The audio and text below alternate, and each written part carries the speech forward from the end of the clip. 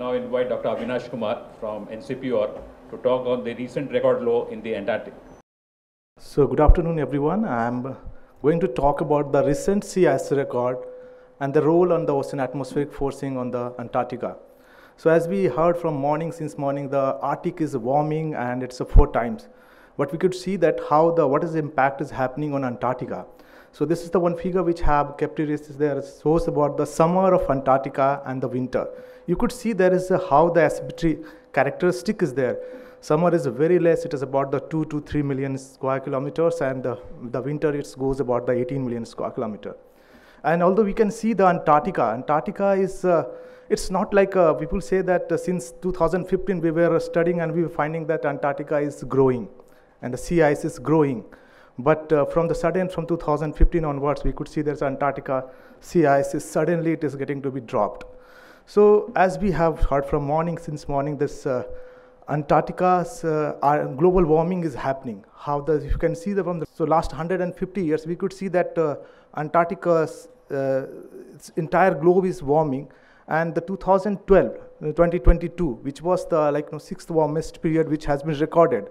And I think this animation is not working. It says that from the last 150 years, that's warming, but last 40 years, it has become a rate of 0.2 centigrade per decades, and which is approximately now it is for about 1 centigrade.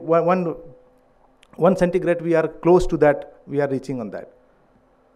So we can see right now the records for the sea ice variability. That's what we were saying, that Antarctica sea ice since 2015, it was growing, and we could see the summer and the winters maximum.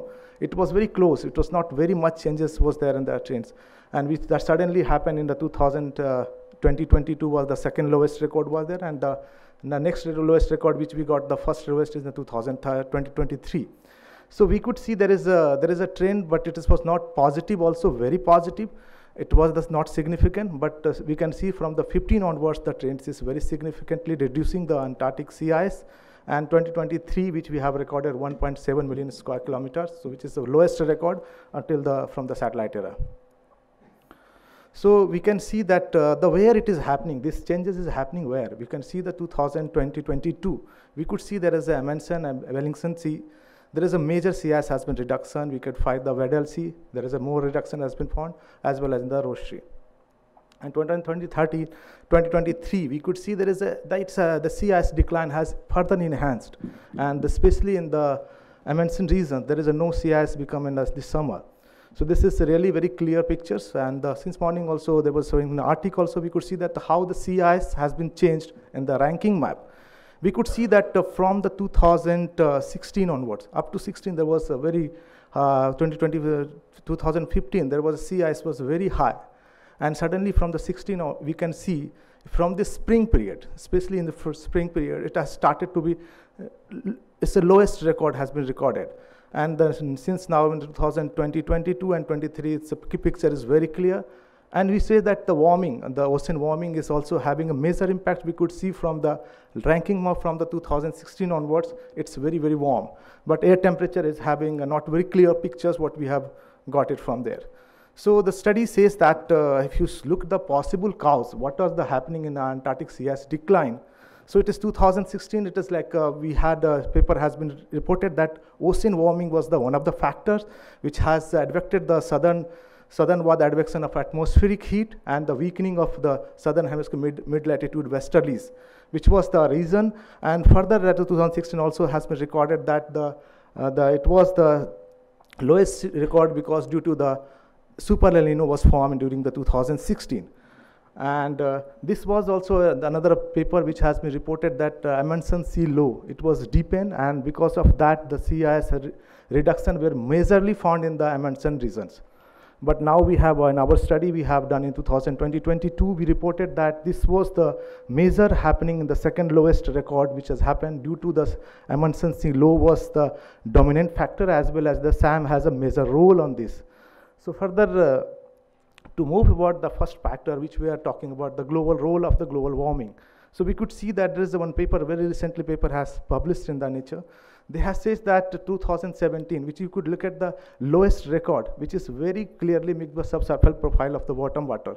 You can see the Southern Ocean is warming, and very clearly also in the Weddell Sea, it has been very clearly recorded wherever the warming has happened. Thus, some same period, you can see there is a sea ice lowest record has been done. And this is also says that the warming of the ocean, it has a transport from the mid-latitude regions, the water has entered in the Antarctic region, and the bottom melting is happening in that region very fast.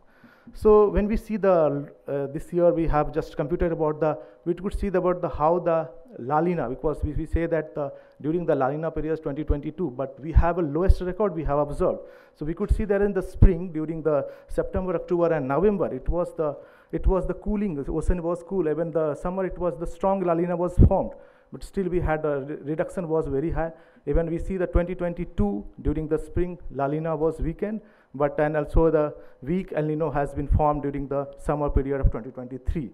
But during this period also in the La Nina 2022, it was the global ocean warming, it was the 5th warmest period has been recorded during the La Nina period.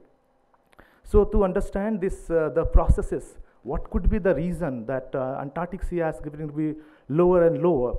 So that is one more factor which is very important, which we observed, that is Amundsen sea low.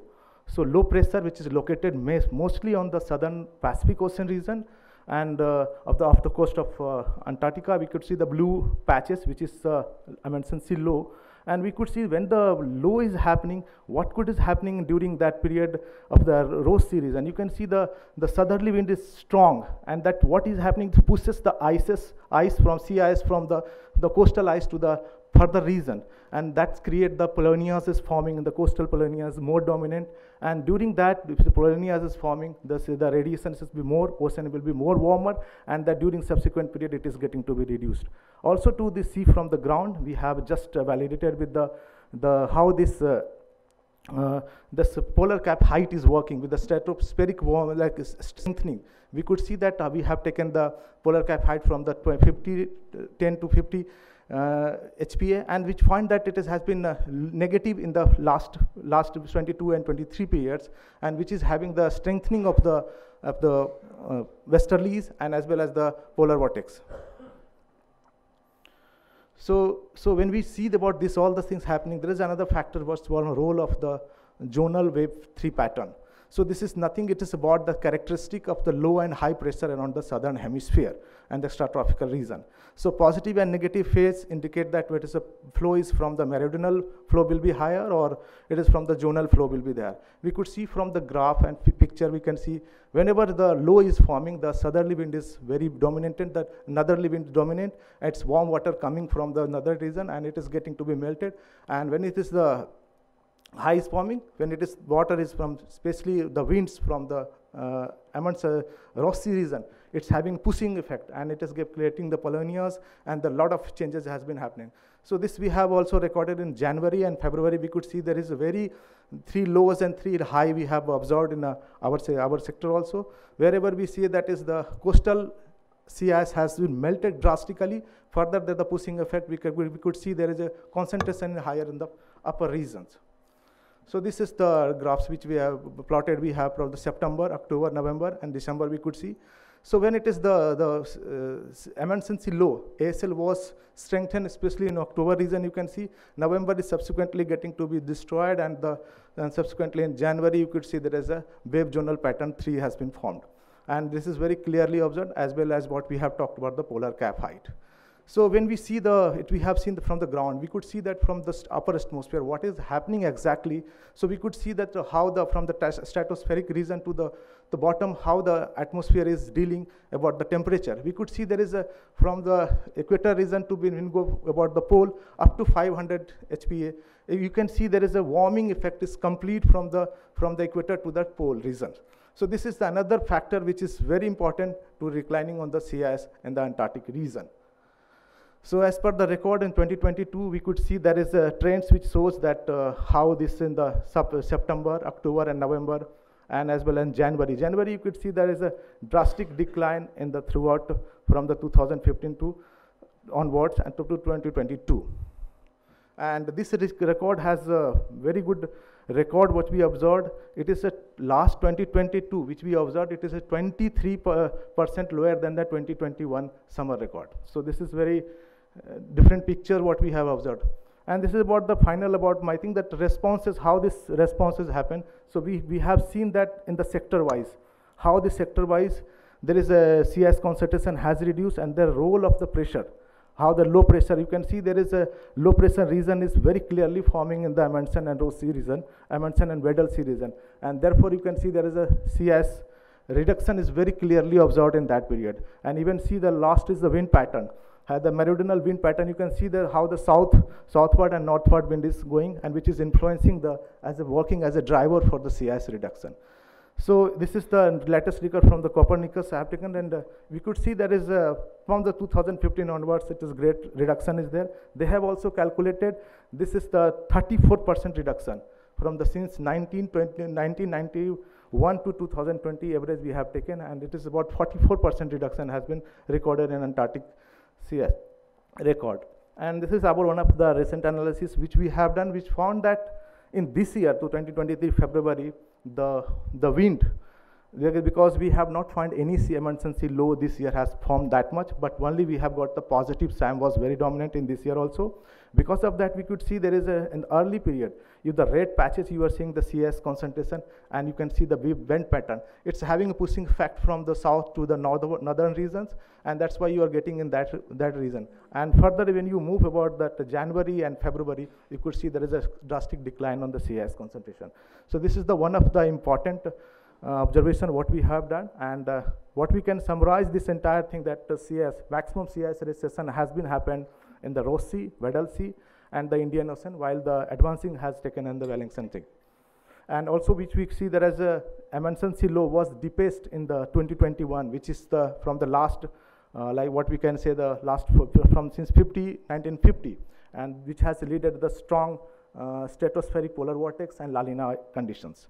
Also, we have done the sea ice lowest record and resulted the cumulative response of the SAM and deepening. So, and this is my talk, and I think thank you so much.